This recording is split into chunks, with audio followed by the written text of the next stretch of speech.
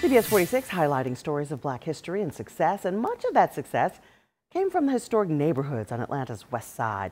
If you've been to Mercedes-Benz Stadium to catch the Falcons in action or see your favorite entertainer on the stage, you've likely noticed the neighborhoods around the Benz haven't seen as much success as the other communities. So a special nonprofit stepping in to change that. West Side Future Fund is focused on 4 Atlanta neighborhoods right near the stadium. A special business loan is helping some minority businesses stay afloat through special investment loans. We visited 2 Black-owned businesses focused on improving your health and environment. Has it been a struggle staying afloat?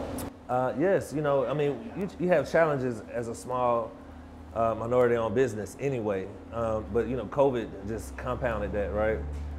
It's just saying that when America has the cold, Black America has the flu. As a minority-owned business and a Black woman minority-owned business, it's always been very challenging.